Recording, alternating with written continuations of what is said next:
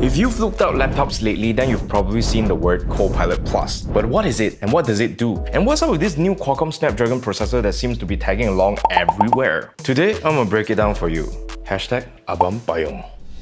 Before we go into all the things that these devices can do for you with AI, let's first explore what exactly is Copilot. Copilot is an AI assistant that uses the cloud to do image and text generation.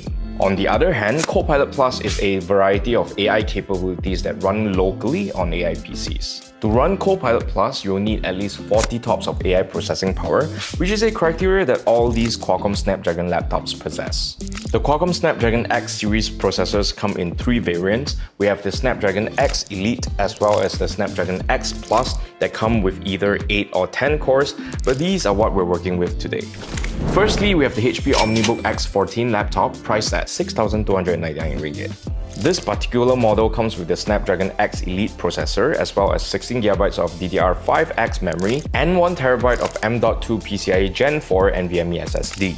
We also have the Asus VivoBook S15 priced at 4,899 ringgit.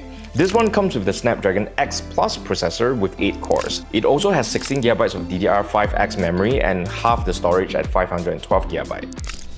These are some of the features we use that are natively available on Copilot Plus PCs. Firstly, we have live captions because sometimes we need to do research on products that aren't launched in Western countries. It helps us translate up to 40 languages into English. Now, hunting for the right stock images can be a pain, so I've used Cocreator a couple of times to generate images based on my sketches for thumbnails. Windows Studio Effect is something that really come in handy because we've been doing a lot of meetings online these days. I use it to blur my background and sometimes to auto-frame me if I move around a lot, but you also get a bunch of other useful features. Outside of native Copilot Plus stuff, there are also Copilot Plus enhanced applications, which are basically AI-powered or accelerated features. For instance, in Adobe Photoshop, while the more fun generative stuff is processed by Adobe servers over the internet, we still have features like neural filters that can run without internet access. You can do some skin smoothing, outright fix your face, and even transfer the style of a reference image to your image. In Premiere Pro, we've been using text-based editing to speed up the assembling of a talking head sequence. You can cut out pauses and fillers, as well as take out redundant takes with just one click. Also, if you're on the beta version, there is now the generative extend function that will help you add more frames to B-rolls in case your videographer prematurely ejects the SD card. In DaVinci Resolve, we use IntelliTrack to help us quickly track text labels onto moving objects like these headphones or track props onto subjects for comedic effect. Finally, in CapCut, we use auto captions to save us time during the captioning process since it eliminates the need to manually enter captions for all our videos. I mean, we'll still have to do some tweaking, but it definitely helps. One thing to add is that depending on what brand or product you go for, you might have access to other built-in apps as well.